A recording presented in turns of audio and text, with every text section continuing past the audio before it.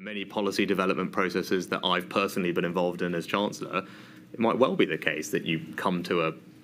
question with an intuitive view of what you think is right, and over the course of a policy development process, going over the analysis, the evidence, hearing from people, that you think, well, I did think that, but it's clear now, having reviewed everything, that that wasn't right, or we should do it a different way. I think that's entirely normal,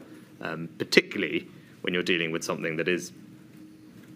uncertain and unprecedented. It's not surprising that that happens, and I don't necessarily think that it is a bad thing. I think it shows that someone is engaging with the process and hearing from different people before you get to a final decision meeting in the right format, COVID-O, COVID-S, cabinet, etc. But I don't think it's necessarily, as I said, a bad thing that over the course of a process the Prime Minister would want to hear different points of view before coming to a final decision.